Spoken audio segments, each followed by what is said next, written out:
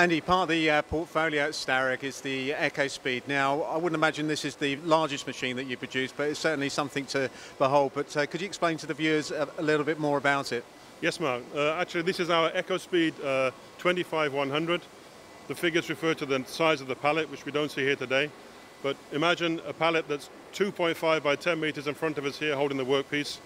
In this case, it would be spars for, say, civilian airplanes.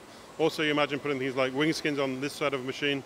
Anything that's long or thin or has a large surface that you want to machine in say, a vertical attitude with a horizontal spindle.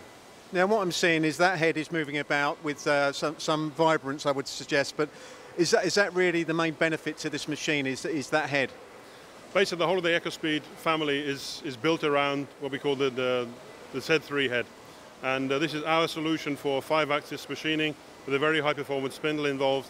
So we've got a spindle here with 120 kilowatt S1 performance, and you see it's moving around. It's no slouch.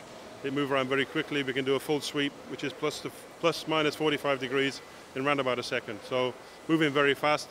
We've got a high-performance spindle, and we've also got very agile spindle for doing the finishing. And the philosophy of actually making machines at Starrag is because you invest very much into the heads and the spindles here. It's very much down to the component, building the spindle and the head and making that solution work for the customer. Yeah, basically, so all of the core competencies which are basically around the head and the machine base are our core competence, what we want to keep ourselves under our control. Then we just buy the things we can't build ourselves, such as the motor spindle, the covers, but say the actual core of the machine is our intellectual property. Yeah. And when you're talking to prospective customers, let's say in the aerospace sector, what's the main USP of this machine? The main USP of this machine is basically it's the lowest cost per part.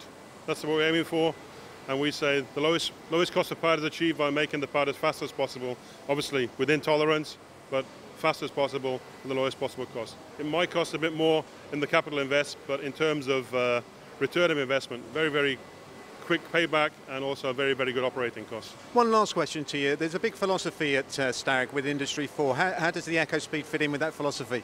Well, basically, we monitor all of the things that's going on with the machine, and we can feed those back into, an ordinate system. So everything that's happening on the machine, all the temperatures, all the movements, any feedback that's happening on the machine side, regarding the machine condition, we're monitoring that. And of course, you can integrate this with FMS systems or whatever, work scheduling systems. It's all open to those sort of things. And can you build bigger than this? Yes, we can, yes. We've got 3 machines that are about twice the length of this, already in operation, and obviously we're in conversation with a number of other major players in the industry for similar machines.